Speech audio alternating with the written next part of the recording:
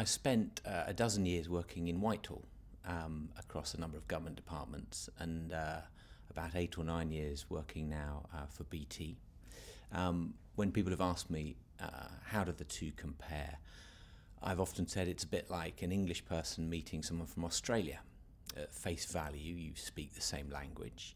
You think you know something about each other, but there is something different. I've known WIG both as a civil servant and also working in industry. I've been on a number of their courses. They're still working on me and I'm still learning. I don't know if I've got all my swimming badges on my WIG tracksuit, but I think I've done pretty well over the years. I've done mentoring, both in terms of being a mentor and being mentored, which is an invaluable experience and very enjoyable in either role, very insightful. I've been fortunate to be on a couple of WIG's courses in terms of bringing together people from the public and private sector, really around the theme of leadership. Whenever you bring together a peer group from different organisations, it's an unusual person who says that they haven't learned anything. There is a special alchemy about WIG events because you bring together a mix across the sectors. At the 2 WIG courses I've been on, there's a special moment when people in the room realise that it's not actually the differences between public and private sector that are really there, but it's the differences between people who work across the public sector, maybe in neighbouring government departments or in neighbouring adjacent industries.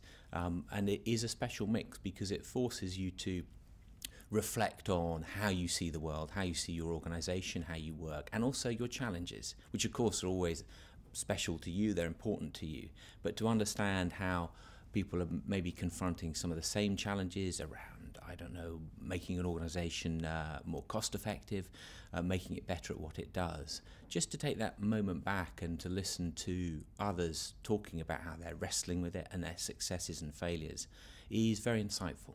There is a very nerve-wracking moment at the start of an exchange course, just like the new school classroom. There are 8 members of the civil service and 8 people from industry. And what's often the case is the people in the civil service more or less know each other or have heard of each other, and people in industry is curiously diverse and nobody's ever met each other. So I think there's quite a lot of inspection of the list of names and job titles, huge confusion as to what each one means, and I suspect mentally a little bit of just comparison as to where people stand in relation to one another. And I describe that slightly daunting, slightly scary moment deliberately in those terms because that's what WIG is about. It is so easy to look at another organisation, to see the job title and to be inwardly daunted by it. Director General of Climate Change, which if you are working in industry and your responsibility is maybe some extraordinary consumer product that everyone has heard of, somehow looking into Whitehall, the roles, the descriptions, these permanent undersecretaries and these ministers, they can be confusing and they can be daunting because it doesn't make sense. It's not something you relate to.